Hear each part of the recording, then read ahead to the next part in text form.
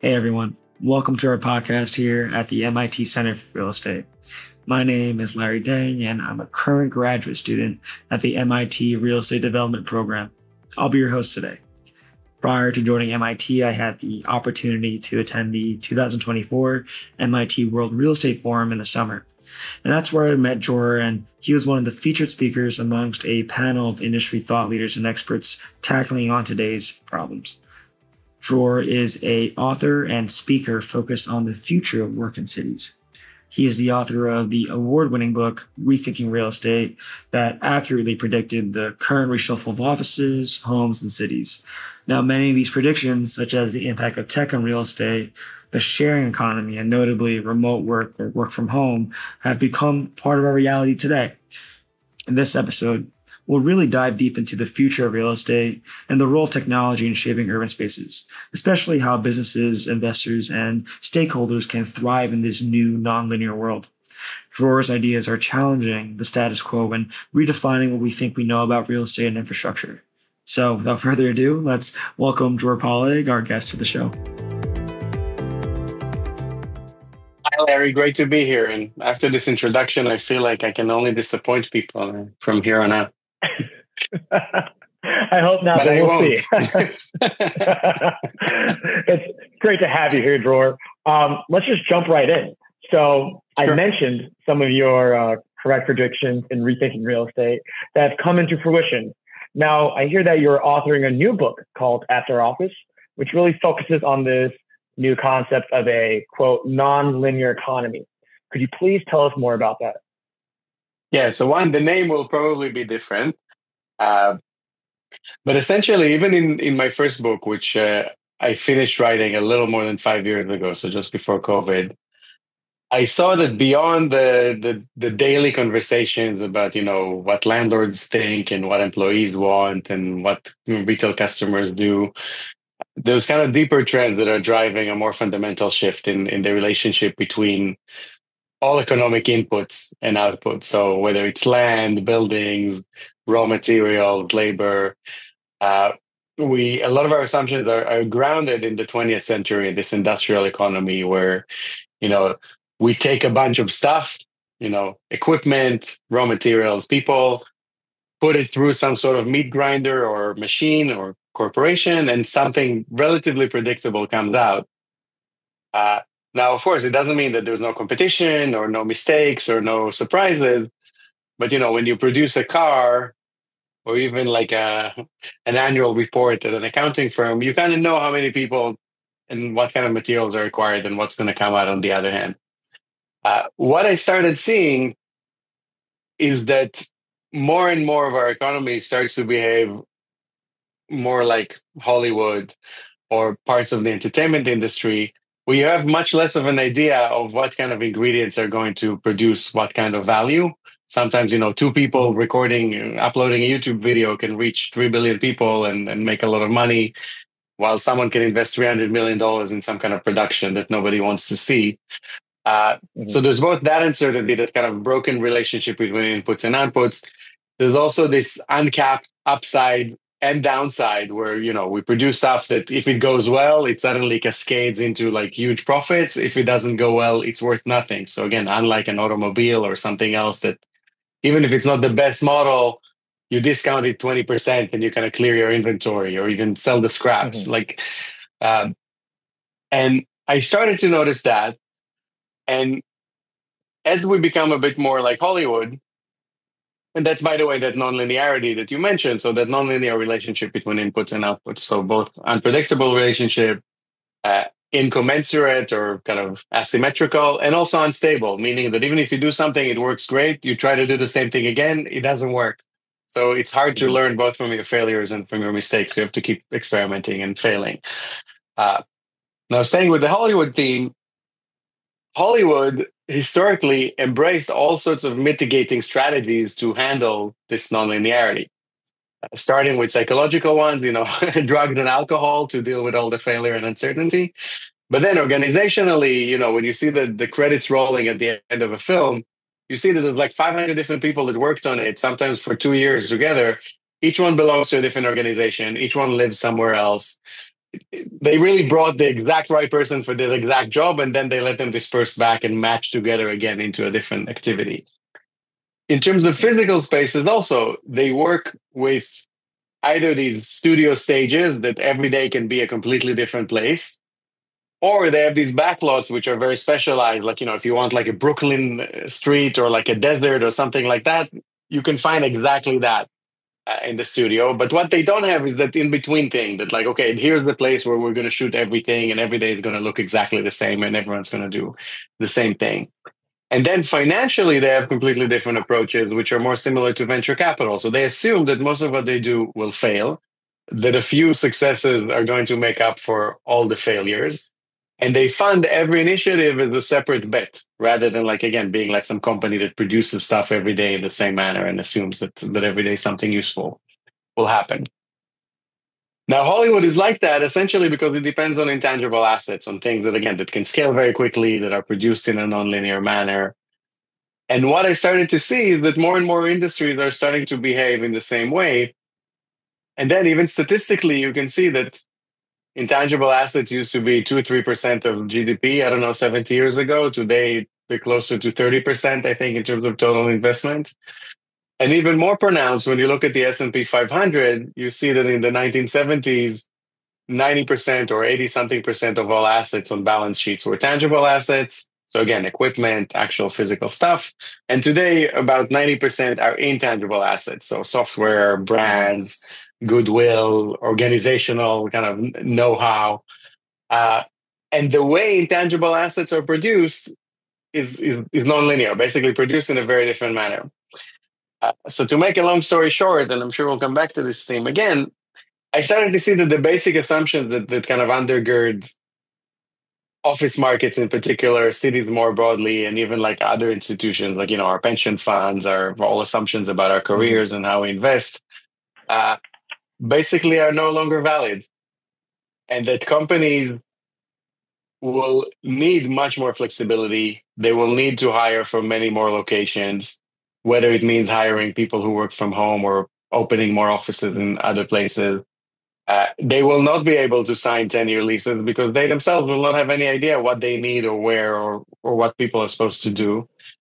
And that war for talent, because fewer people determine more of the revenue or the value, is going to intensify indefinitely, which means when looking at offices that you're looking at a world where there's reduction of total demand because fewer people can produce more value, redistribution of the remaining demand to more places. And third, even the people who want to pay for offices are becoming more demanding and more fickle at the same time, meaning they want more amenities, they want more whatever it is that can attract employees, and they're not willing to sign a long-term lease or promise you too much, which from a real estate perspective doesn't just mean that you have challenges and you have to learn to do new things. But essentially, it means that the nature of your asset is changing. The nature of your cash flow is changing. You're no longer a government bond that just sits somewhere and, collects a check. But you're an operating business that has to constantly respond to what people want, think about them, more like a hotel or a restaurant or anything else, which is a business that can make money, can make even a lot of money. But it's a very different business from commercial real estate as we all thought of it, up until 5 years ago. Right. This nonlinearity is creating a lot of, pressured flexibility. If you don't change, you're going to be left behind, right? Mm-hmm. And I like what you said about the Hollywood economy and matching the right person with the right job. It kind of goes back to the World Real Estate Forum when you were describing the Boston Celtics. I think they just won the championship that day. I'm a Nets fan, so I wasn't too happy, but I liked your analogy where, you ask the crowd, Brown, where is he from? Atlanta, Al Horford, Dominican Republic. These people are not from the Boston area. So like, why would the Celtics, imagine if the Celtics just recruited from the Boston area, wouldn't be a championship team, wouldn't be a NVIDIA, right? But my question is like, since, this nonlinearity has opened up the workforce on a global scale, I guess top talent is competing with other top talent across the country, right? What are the people that are, I guess, not the top talent? What are they going to do? So one, I want to emphasize a couple of points because one of the a person in the audience said, "Oh, okay, yeah, but the Boston Celtics still. Imagine if they would practice remotely, they wouldn't be a great team. So they still all come together, and Right. that's a good point. But the thing is, they get paid $50 million a year, so they're happy to move to wherever the job is. But most companies cannot afford to pay to move everyone around whenever they need them. Um, Mm-hmm. but the global competition for talent. So one here too, just like Hollywood, the fact that you're a superstar doesn't mean that you can kind of rest on your laurels or that you're set for life, because you still don't know if the next thing you do is going to be successful, because it's not very clear to you why you were successful to begin with. So it's still a Right. world with a lot of anxiety and stress. In terms of what happens to the rest of us, here I have better news that, when we speak about the best people, it's not necessarily that they have any innate qualities, the tallest, the smartest, the most beautiful. Uh, the best in this economy means someone who fits a specific task perfectly. So it's an increasingly specialized economy, and it creates opportunities for more and more people to basically do something very specific and find people who will pay for it.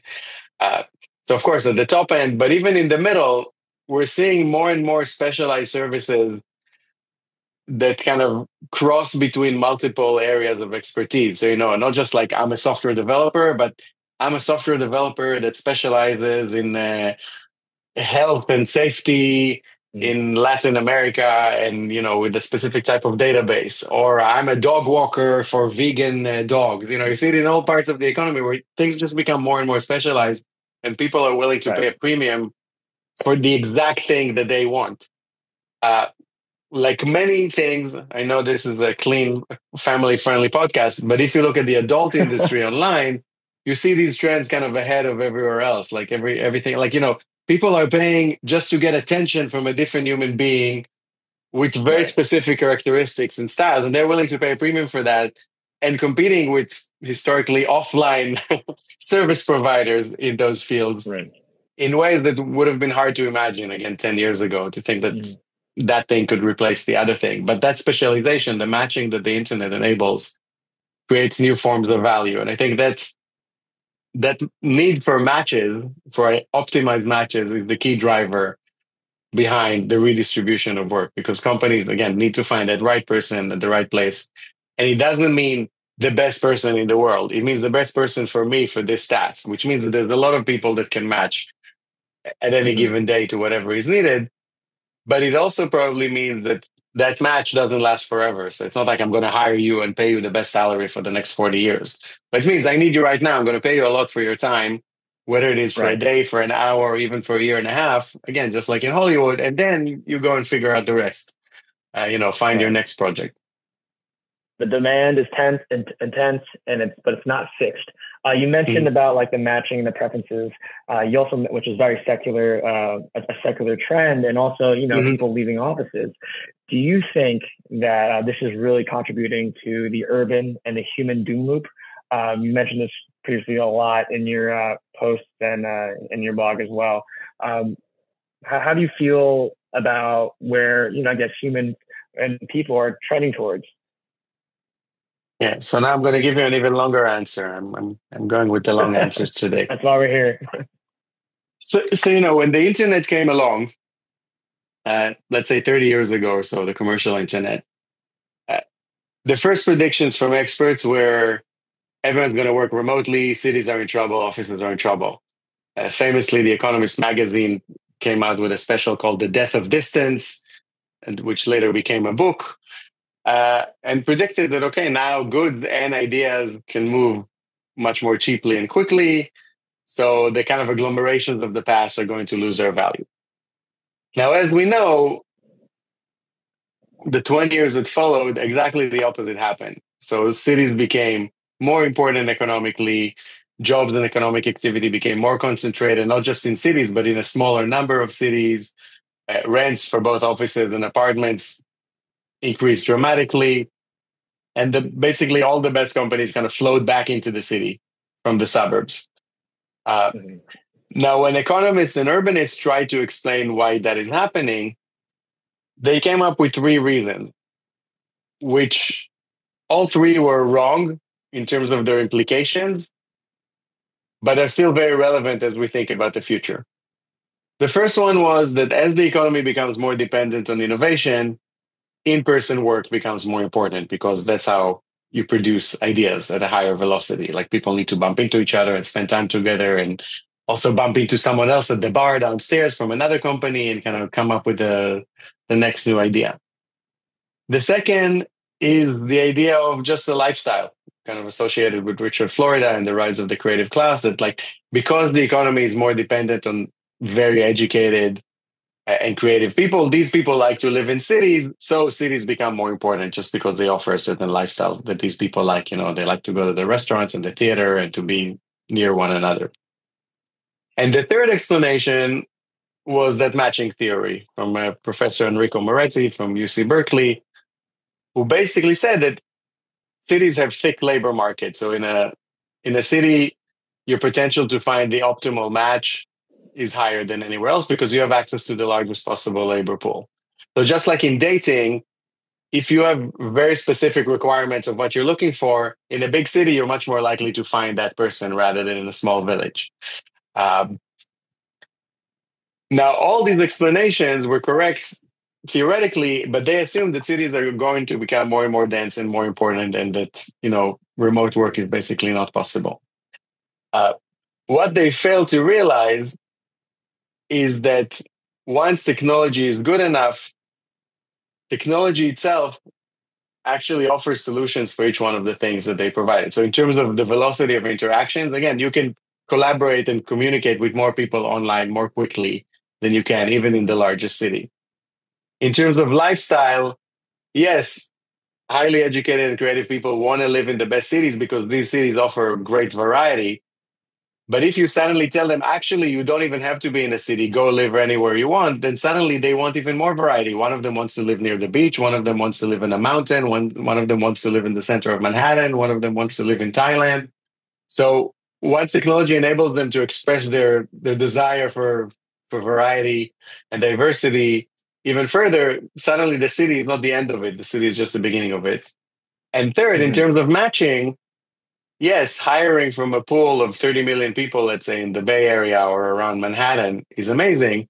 But if you can suddenly hire from a pool of 300 million people or 500 million people, that is going to be more attractive for you as an employer. So instead of just restricting yourself to the biggest city on earth, if you could suddenly be in 5 cities or you can be anywhere, that is necessarily going to become more attractive.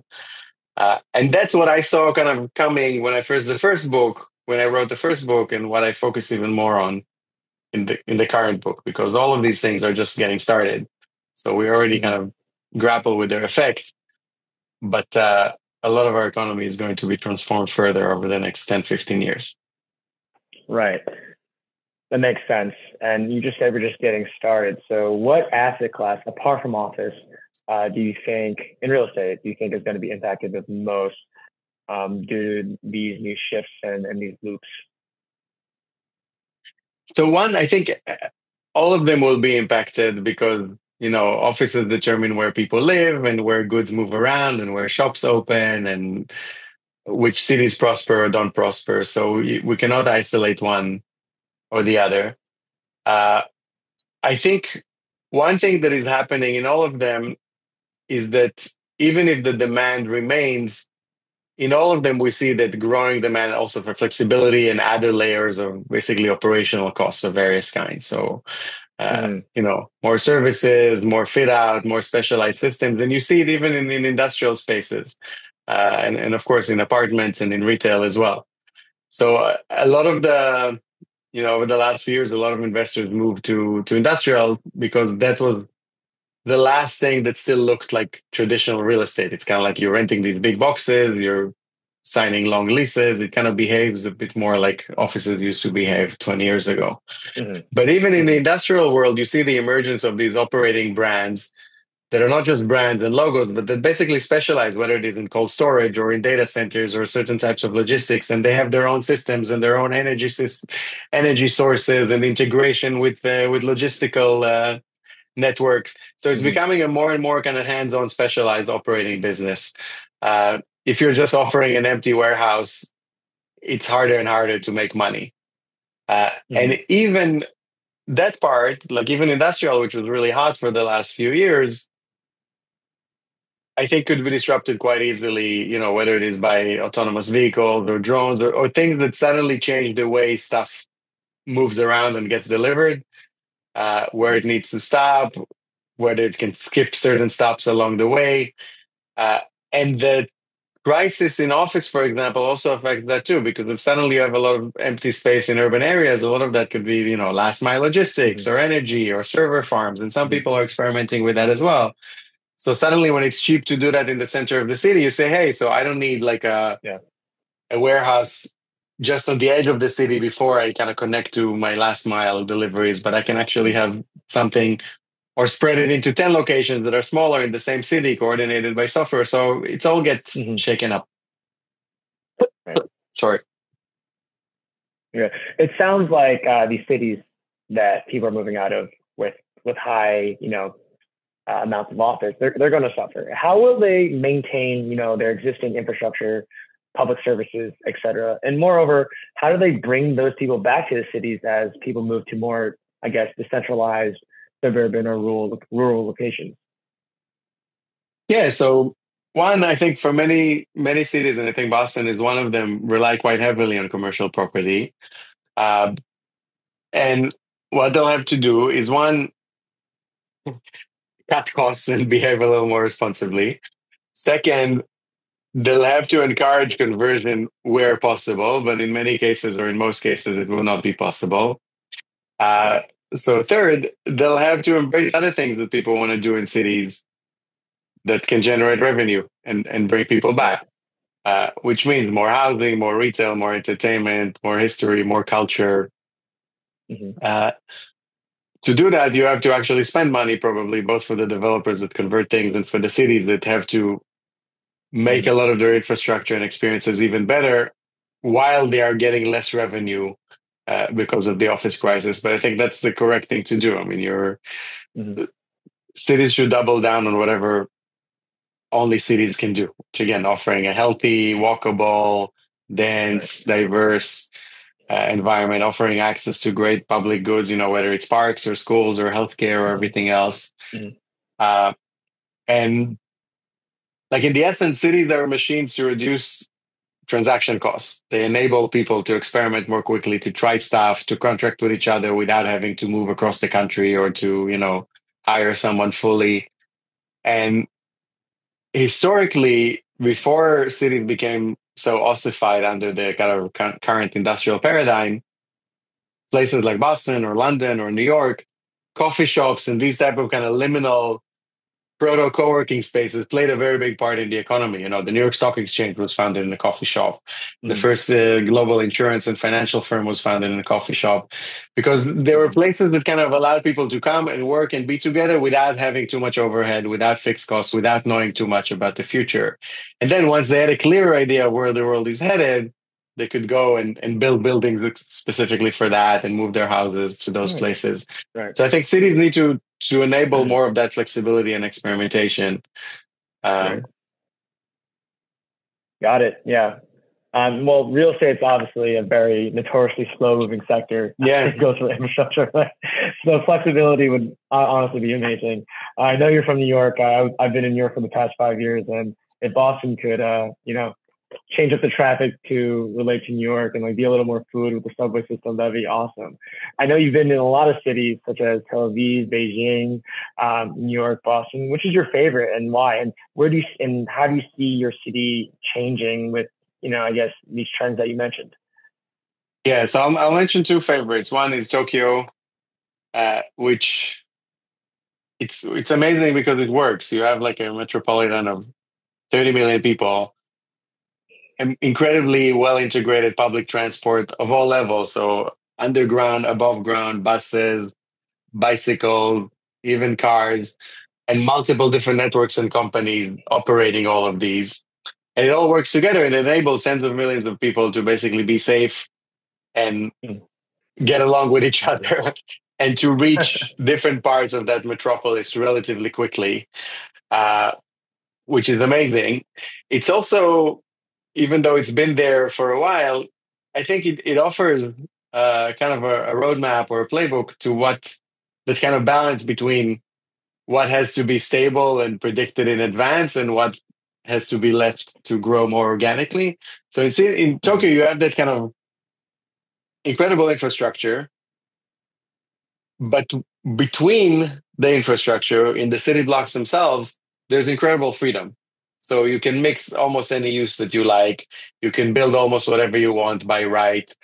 And it doesn't mean that you can do anything. You can't make noise or pollute or do certain things. They govern that. But in terms of mixing whatever happens within those buildings and what kind of retailers or activities are allowed to be in what floor and what type of neighborhood, it's very, very loose. And it gives rise to like a very lively kind of city where a lot of types of very specialized businesses can exist and people can try different things. Um, and I think it's a bit like an Excel sheet. Somebody designed it. It's a very powerful machine, but then you can kind of bring whatever you want into it and kind of leverage its power to mix and match whatever you want to put in those in those cells, and again, and use the kind of the power of the machine to do more with whatever you put in. And I think that's the kind of approach that other cities will probably have to embrace. My other favorite is London, which has a lot of those good things as well. It's a little less flexible, definitely not as flexible as London, but has great public transport, great bus lanes, particularly over the last decade, really built an incredible cycling infrastructure. But I particularly like it because it's a truly global city. Like in New York, we like to think that it's a global city, and it is. It's more important than London. But New York is still very focused on itself and on the rest of the US because it's at the center of the largest economy in the world. In London, because it's not at the center, it feels more like it's facing outwards all the time. And it has a lot of interesting people and it's focused on a lot of stuff that happens around it, which just personally, I just love. I spend time there. I always meet interesting people and I feel like enriched. In New York, everyone is busy and just wants to make money and run. So in London, it feels like the pace is a little slower and maybe they pay the price for it, but at least it's enjoyable. Yeah. Makes sense. Thank you. Let's take a pivot into the future seeing side of investment and development strategies. And I like to start to hear your opinion on the most recent Fed rate cut of 50 basis points. Do you think that, this is going to influence investor behavior and I want to hear how you are interpreting the Fed's prediction of future economic distress. Do you think they also see the urban or human doom loop? Have you consulted with the Fed? Is that why they cut the basis points? No, I mean, I think they definitely see that, there's mixed signals in the economy. And I think part of that is that nonlinearity that we started with. We are during a tech boom and tech companies are cutting headcount aggressively. And the offices of these tech companies are half empty. This is very unusual. During the dot-com boom, tech companies were not cutting tens of thousands of employees every day. And landlords were basically taking stock options from tenants in order to give them space because there wasn't enough space, even in Boston and in New York and definitely in San Francisco. So the Fed sees this kind of, I wrote about that, like the kind of Schrodinger's economy. On the one hand, the kind of headline macro data seems to be saying that things are okay. But on the ground, there's a lot of details that kind of, a lot of red lights are signaling. At the same time, we also know that inflation, even though it slowed down, it's still a big burden for a lot of people. And most Americans are just not happy with the state of the economy, not just because of the actual state, but because of their projections for the future. They kind of feel that their jobs are unstable, that things are changing too quickly, and they basically don't feel comfortable economically. So the Fed was responding to that. I think in terms of real estate and cities specifically, my main concern with the rate cut is that it's going to prolong the denial and kind of blunt the urgency of taking action, both for cities in terms of adapting more aggressively to a kind of post-office world. And by post-office, I don't mean no more offices, but I mean a world where offices are less central and office traffic is less kind of dominant. So, if the retail crisis of the previous decade was only resolved during COVID, when a big crisis really forced a lot of landlords to let go of their buildings, to cut rents or to convert them to other uses, I feel like the office crisis will not resolve until there's enough pressure. And I feel like interest rates reduce that pressure, but reducing them even to zero is not going to bring people back to the office or make those assets economically viable. So it's just going to allow them to kind of survive for a few more years rather than kind of embrace try other things. And again, in terms of conversions and other things, it doesn't necessarily mean becoming apartments. There's a lot of office adjacent uses that can still happen within office buildings, whether it's education or healthcare or again, different types of data or energy or logistics. It can pick up some of the slack. But in order to do that, you often need zoning changes, planning changes. You need the landlords themselves to kind of try stuff and be open-minded. So I don't see interest rates as good news for real estate. Right. From a strategic level, of course, in the like very narrow sense, it's better to pay less on your mortgages and your debt than what you paid before, and it allows some projects to suddenly pencil that maybe didn't pencil a few months ago, assuming they keep cutting, of course. Yeah. That's a good point. I think real estate is ironically now not as predictable or stable as it once was. You said that things change and things need to be flexible. Do you recommend any regulation changes? Because the entitlement processes and getting zoning changes, it's a very cumbersome task. Yeah. I think we need to loosen zoning and planning and probably change the whole approach. So I'm not saying don't regulate, but regulate maybe based on impact, noise, pollution, certain things that basically the externalities, but don't tell people what they're supposed to do or not do with their buildings, both for the landlords and again, for businesses as well, like in terms of what people can build in the city and try to do, as long as, again, they don't make it dirty or pollute it or attract, criminal activity. Second, even the existing stuff regulation that we have and that should remain, just to streamline it and simplify it, because it just injects unnecessarily cost and time and uncertainty into an environment that already has enough cost and time, and it doesn't have time and has enough uncertainty on its own. So even just like a lot of office conversions would have happened if investors would have known that I'll just take this building and in a year and a half I can have something else here. But if you know that it might take 7 years or 15 years, or you don't even know how long it would take, you just rather not do it at all. And the same goes for the lenders that finance those buildings.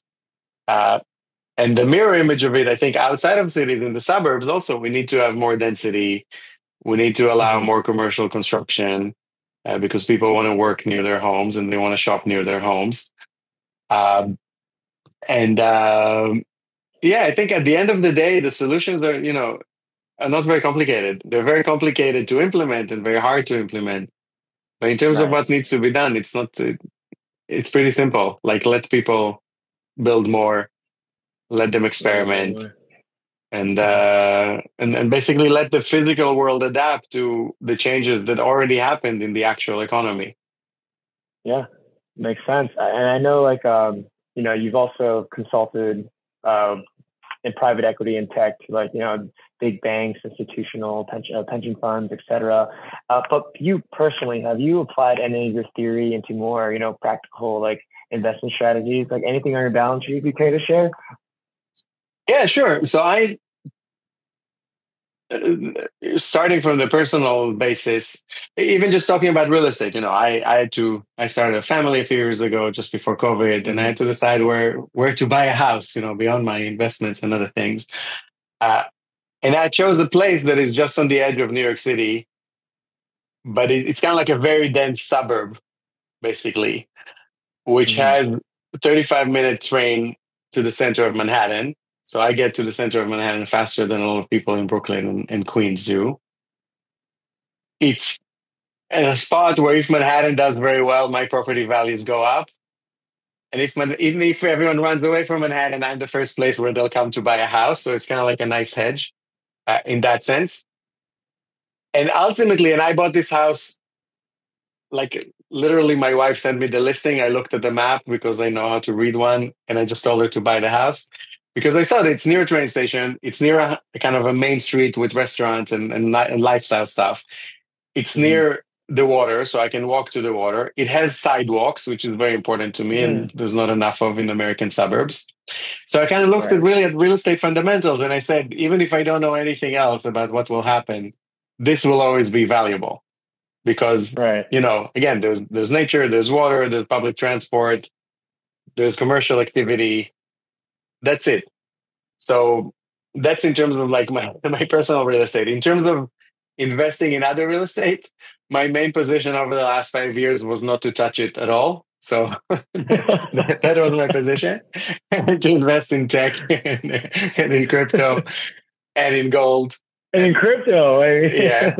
Well, so what did you enter? The question. my nonlinear approach is that on the one hand, I'm extremely conservative in a way that enables me to constantly make more bets and experiment and try stuff and not get locked into any path. So, I live in a house that is much cheaper than what I could afford. I have a very low mortgage. I have very little debt. I'm very conservative on certain sides. But then 10, 15% of my investments, I invest in really crazy stuff. So again, whether it's crypto or like NVIDIA and things like that, which are now kind of very common, but back, 3-4 years ago when I started investing in them seemed like more speculative. So stuff that, and of course I invest in venture capital and both angel investments and in actual funds. Like I like to have stuff that can go up 100x in value or 1,000x in value. And for me, just the possibility is kind of virtuous in itself. So I don't care if crypto is stupid or doesn't make sense. The fact that it's an asset that can go up 100x in value and has shown the ability to do that makes it relevant for my portfolio for a few percentage points. Because if I just, again, like in the 1950s, if I just invest in the S&P or just do value investment, I'm probably not going to catch up with inflation enough to have the kind of retirement that my parents or grandparents were able to have by following the exact same strategy. So I'm actually combining extreme conservatism with extreme risk-taking, but with very little aiming for the middle. And maybe I'm wrong. Balance in life. Let's check in 30 years. Well, what would you tell a pension fund with long-term holds in, I guess, suburban office and such? Like, how should someone position themselves to get into real estate now? With, like you said, there's that inability to plan anything, right? Yeah. So I think pension funds already moved more into, again, venture capital, private equity, like hands-on operational stuff. The best among them partner with operators that can de-risk those assets. So again, starting with hotel, then to retail, then to multifamily and office. So partnering with operators and even investing in these type of operators is something that the best pension funds are already doing. And I think this is the key. Real estate is not going to disappear. We will still need physical space to do a lot of the stuff that we do. The only issue is you will need these extra operational layers to ensure that people come back every day to your specific building rather than anywhere else. And if you do it well, you're going to make more money than ever before out of those buildings because people are going to pay you for the flexibility, for the services, for all those intangible things, which if you get them right are much cheaper to produce than, building another building or adding more marble to your lobby or adding 5 elevators. So just like we saw in the hotel world, we're going to see this emergence of operators that are worth $50 billion or $100 billion like Marriott, even though they hardly own any physical assets. So they bring, again, the brand, the operational expertise, the network of locations and the connectivity that creates synergies. And we'll see more of that in office and in multifamily. We saw some early examples of this, with WeWork, for example, but some of them kind of crashed and burned. We don't have, unlike in hotels, we don't have the kind of clear operating standards yet in offices or funding standards. We know how to finance a hotel and how to operate it, even though at its core, it's more risky than an office building or in a multifamily building.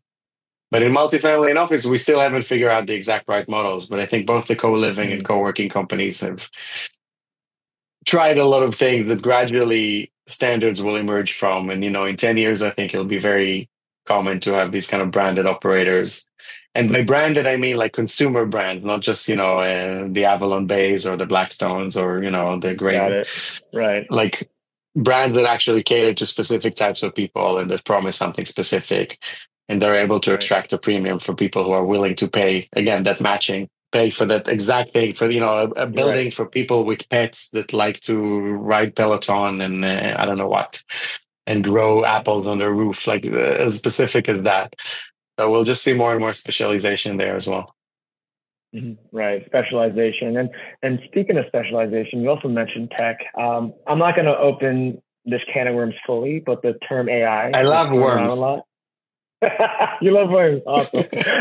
Well, the term AI, right? How is that affecting real estate? And not and like, is it creating more price transparency in a very private, transaction space, or what do you Yeah. think is the biggest impact directly to real estate, rather than creating or disassimilating jobs?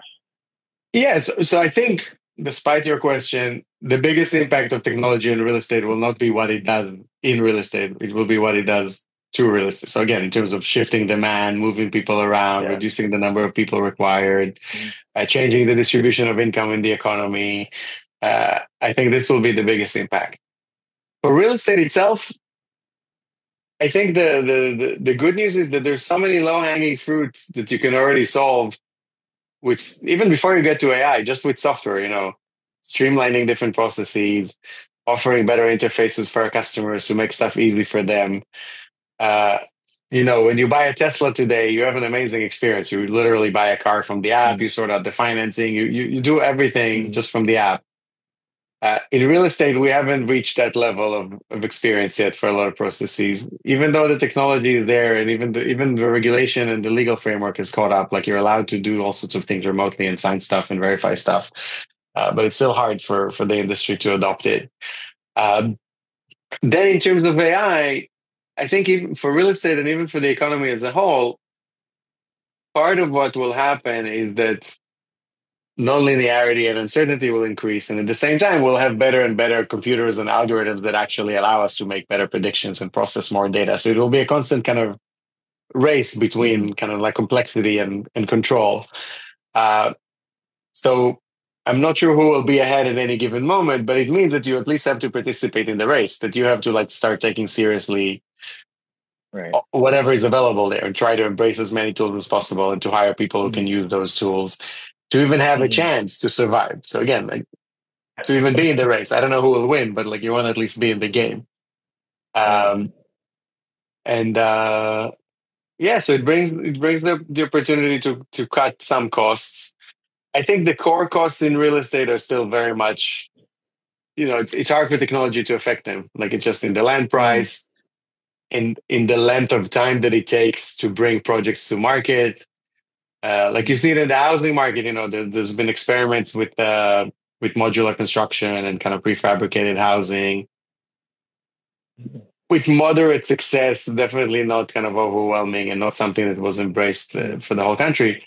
But what you see in a lot of these spaces, that even if you get the house itself for like 80% less cost, the whole project ends up costing only 20% less because there's so many other things that impact Right. actual prices. Uh, so I don't see a dramatic reduction in cost from AI for real estate.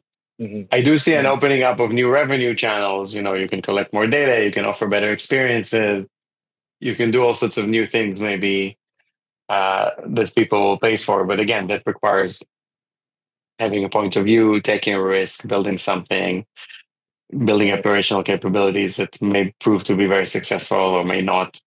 Uh, just like in retail, in hotels. Yeah, no, that makes sense, and I think a lot of the things you said made sense retrospectively. However, I'm wondering, when you were doing your research for the nonlinear economy, and even maybe for rethinking real estate, was there like a trend or an insight that you did not anticipate at all when you were researching it, like a eureka moment? I don't know if it's about not anticipating, but I think it's a relevant trend. One of the drivers of all the things we described is abundance. People suddenly have a lot of choice. They have a lot of options. Everything's Mm-hmm. available off the shelf. So both for buildings and for almost everything else we consume, suddenly the brand and the story and the experience and the kind of social connection of it becomes so much more important. So what I see is that when certain things become suddenly more abundant, other things become more scarce and open up new Mm-hmm. opportunity. And if you look at our world, what is becoming more scarce? So physical interaction, health and movement. Uh, I mean, there's more inequality. There's a scarcity of good investment, of solid and safe investments. Right. There's kind of a variety of things that suddenly become more rare, and all of them are tied to real estate in one way or another. Real estate is in a position to impact them, to solve them. So again, creating communities that allow people to interact more or to be more healthy, or building brands and operating platforms that help to risk assets that are already very favored by large institutional investors.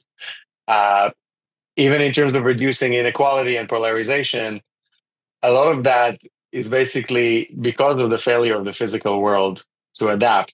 I think a lot of people have a feeling that we're in this kind of zero sum game where if some people benefit, it means I'm probably losing out. And Mm. a key reason why it is a zero sum game often is because the built world doesn't adapt to the changes in the economy. It's easiest to see in terms of housing. So, you have a city, it's prosperous, more people want to move there. The people that live there say, no, no, no, no, we don't want more housing here. So you basically mean whoever is already here is going to benefit from everything the city offers. Their property will increase in value, and everyone else can just fall Mm-hmm. behind and have access to fewer opportunities, not get on board.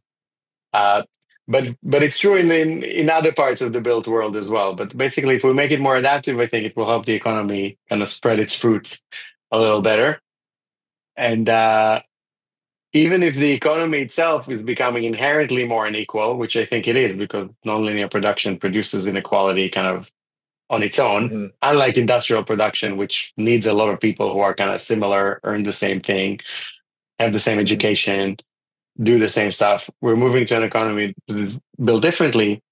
But even then, if you assume that we have to change the taxation and kind of the benefits that we provide to people and kind of public spending, it's much more efficient to do that in an urban environment. If you open great schools and Right. great parks and you want to offer people free everything, let's say, it's much more feasible to do that in a city rather than to try to deliver it to every suburban home. But if you're in a Mm-hmm. city and there's density, you can really give people access to the best quality stuff, uh, funded by taxes from those amazing achievements of, a few of us, but the same few that constantly change as well. So it's not like each of us will contribute something useful at some point. Yeah. Right. Yeah. Constant change, flexibility. Can't really plan much. I worry for our young professional slash students. They're in our audience. So, do you have any advice for these people that are preparing for a career, whether in real estate or adjacent, in Yeah. this increasingly nonlinear world? Listen to a lot of podcasts. And This one specifically, right? yeah, it's only half a joke. I think we have to stay very, very curious, to stay very, very open minded, uh, to take more risk. And again, taking more risk doesn't mean like just being stupid about it. It means that you can be more conservative on certain parts of your life, just like what I described, to give yourself room to take multiple swings, basically, and to assume that this is what life will be about. That you'll have to try 10, 20 different things over the next 20 years, and psychologically to know that it's okay to fail, it's cool to try, it's fine, and be generous with yourself and with people around you and encourage each other. And also just financially be ready for that. So assume that save Right. what you can, and at the same time take risk. Don't try to do that middle thing of like, I'm just going to follow some kind of clear predictable path, because that path probably doesn't lead to where you think it leads, because we're not in the Mm-hmm. 1950s or even in the 1980s anymore. So I think stay curious, try to mix different interests in a way that makes you unique. So both like hard skills, whatever you're studying, finance or accounting or Right. engineering or history, but mix that with other things that going to give you a little twist. And because matching is at the heart of all of this Mm-hmm. value creation, make it easier for the world to match you with whatever opportunity is best for you.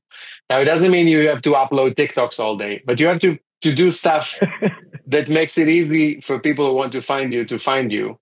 Right. Again, doesn't mean you have to become a superstar, but you have to have one, like to hold a flag, just to say, hey, I'm this and that. Like, I'm interested in this, I'm interested in that, and put stuff out there whether it's academic articles or go to events or post stuff or write. But there, there's for whatever it is that you're interested in, there's a market for that on Earth at the moment. People make money from writing newsletters about donuts. Yeah. You can make money from anything, but you Yeah. have to express yourself and to be special. But again, not special like you don't have to be Taylor Swift. You just whatever actually interests you, you should do more of that and Right. balance it with other practical skills. Because another thing, I think, even for your own well-being, to go through this kind of Hollywood-like journey, the people who succeed in Hollywood are people who really, really want to succeed in Hollywood and are willing to go through a lot of stuff. So they're doing something that they love. And I think more of us will have to do that in order to survive our careers. Because if you pay the price that we're all going to pay anyway for something that you're not so excited about, it's going to break you along the way. The good news, the upside, is that there are opportunities in almost, again, in any direction. Whatever it is that interests you, there's a way to make a living from it. And there's a lot of people out there that are interested in it that you can match with. So make the most of it. Yeah. Thank you so much for that insight and wisdom, Dror. Can't wait to read more about it also in your new book. Hopefully get a signed copy at the Center of Real Estate. That'd be great. But all joking aside, thanks so much for joining us and sharing your insights on the nonlinear economy, its impact on real estate. I think it's very clear that flexibility and adaptability will be very key as tech continues to shape and reshape our cities. Thank you for having me, and go Celtics. Yes, thank you so much.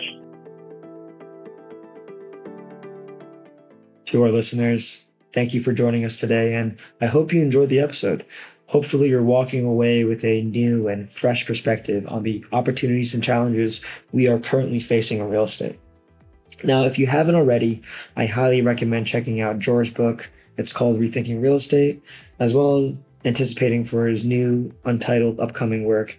And that promises to even further challenge conventional thinking and help us prepare for what ultimately lies ahead. As always, we thank you so much for tuning in to the MIT Center for Real Estate podcast.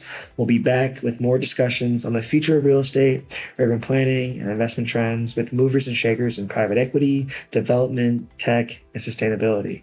Until then, stay curious, stay innovative, follow, share, subscribe, and maybe keep an eye on how technology and the economy continue to reshape our world. My name is Larry Deng, and we'll see you next time.